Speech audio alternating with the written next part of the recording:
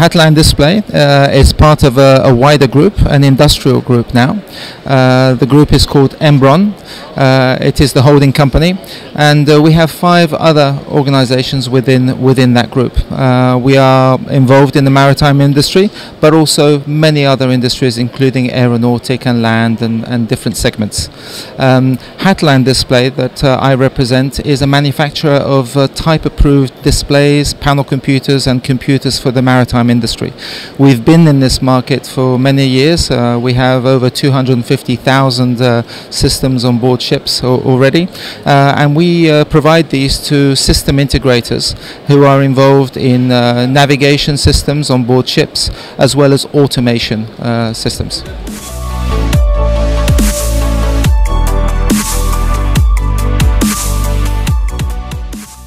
Actually, Hatteland Display has not participated to SMM before, so we're very pleased to be here. We've always stood in the background and allowed our products to be shown by customers, but we feel it's an important time for us to do this. Hatteland's always been an innovator in this market, bringing out new technologies, and part of doing that is also taking feedback from customers and bringing that feedback and developing products accordingly. So on this show we certainly have some very good new solutions. One of them is a chart table, which is also here.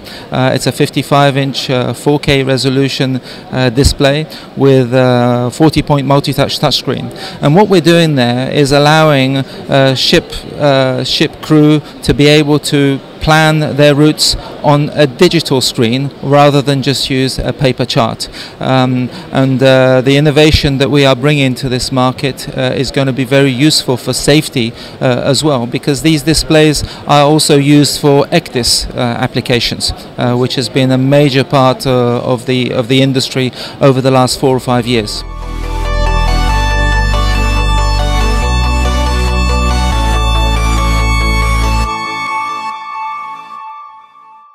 Yes, absolutely. So we are entering more and more into the automation segment, and to do that we have developed a new range of HMI panel computers, high performance panel computers that are very versatile and can be configured for many different automation requirements. So be it engine management, power generation and other functions on board ships. So our panel computer range is growing, and especially on the smaller size of displays, where we see the capability we're bringing on the computer side is being very useful for those industries.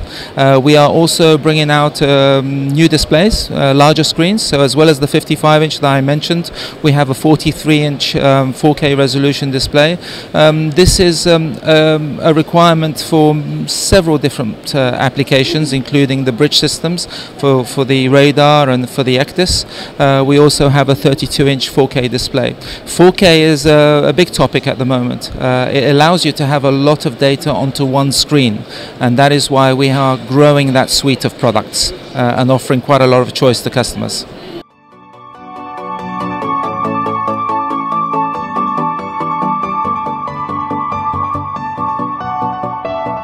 So our role in safety it relates to the technology that we can bring to the market. I mentioned earlier that ECDIS has had a very big rollout since 2012, leading up to 2019, when I think the rollout more or less ends. And ECDIS, having dual ECDIS on board ships, having digital screens on board ships for people to be able to plan and navigate, has been a major part of improving the safety for navigation on the seas. And our role has been to make sure that technology is playing its role in that. Our products are color calibrated to ensure that ship crew can identify the different colors on their screens, and that's been a major part of our contribution to being able to supply ECDIS systems.